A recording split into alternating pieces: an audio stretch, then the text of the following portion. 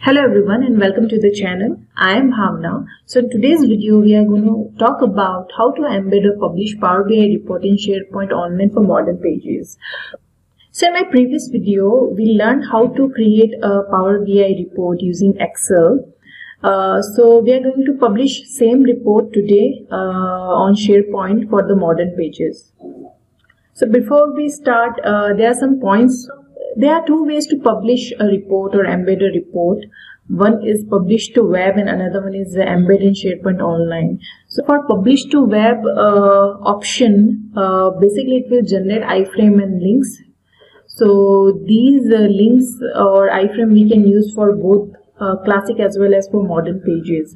So if you want to use classic SharePoint, then what you have to do, you need to create a web part page and then you can inject a script with iframe and you can add that into a content editor web part. So in that way it will add a Power BI report in a classic page. In terms of talking modern pages, we are going to see today how we can add publish to web option for the modern online pages.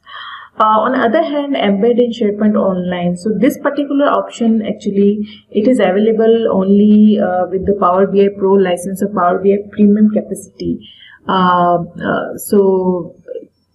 Since I don't have this option today, so I won't be able to see this option. But I can tell you what are the ways you can use this option. Okay, so with this option, you will generally get an embedded link for SharePoint. So this particular link you can add to a Power BI web part which is specifically available only for modern pages. So this particular web part you will not get into classic SharePoint page. So this thing you need to keep in mind if you are using with this option. Okay, so now we'll navigate to Power BI, how we can use this particular option. Okay. So last time we saved our report under reports so this is our report. So now we'll see how we can generate a link. Like I was talking about the very first option, publish to web. So we need to click here. And you are seeing here there are two links are available. One is with iframe, another one is with normal HTTP app.powerbi.com. So mostly we will use this particular iframe link into our SharePoint, and also we can fix some sizes like after adding how you want to look your report based on your size options. So we'll see in a short while. So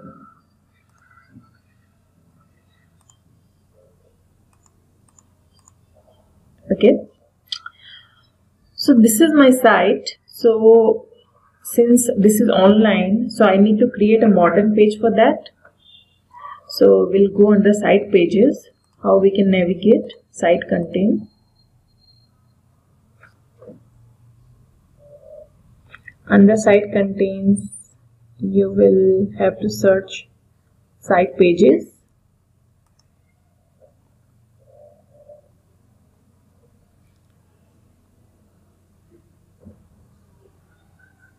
Now we'll create a new site page. So if you are talking about a classic page, so we have to create a web part page and we have to add a content editor web part and we have to inject that iframe code. But for modern pages, we have to create a site page. So we are creating this page now.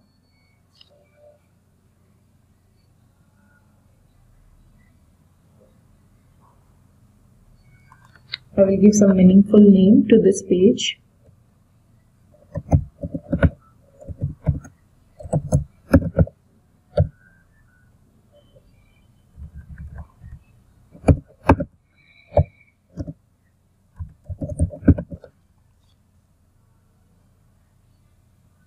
So I want to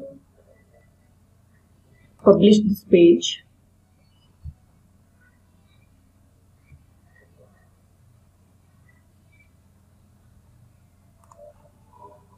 So now this page is ready to edit since it is published.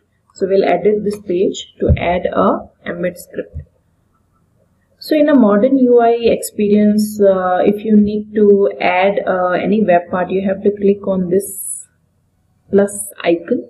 If you remember, for classic pages or the on-prem SharePoint, we used to have ribbon, and from ribbon we used to add a web part. But here, since it is a modern experience, so this is the only way we can add a script or web part from here.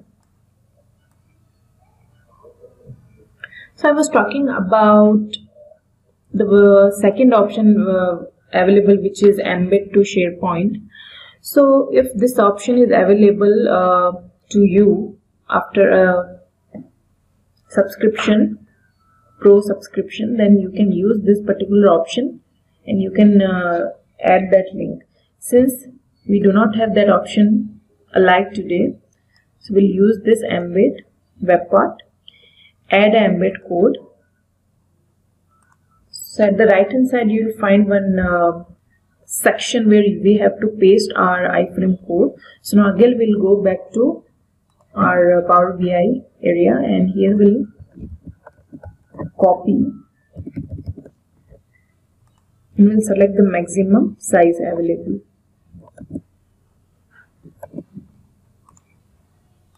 You simply need to paste it. It will take a little while. Okay, so now we can see our Power BI report. Again, your page has been saved. Again, we'll publish this page so that it is available for all the people.